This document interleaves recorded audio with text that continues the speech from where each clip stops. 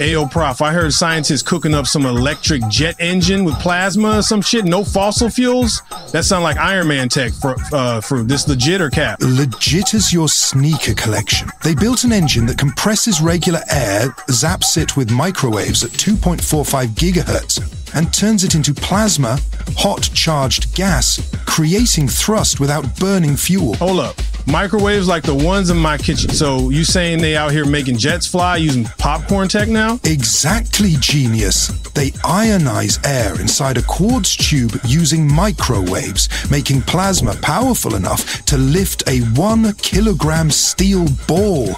No fossil fuels, no rare gases, just air and electricity. Bruh, that's wild. So no more pollution or expensive ass gas? Like, is this gonna change how we fly for real? Potentially, yeah. Cleaner skies, quieter flights, and zero emissions. Follow if you want to know more, and as always, thanks for watching.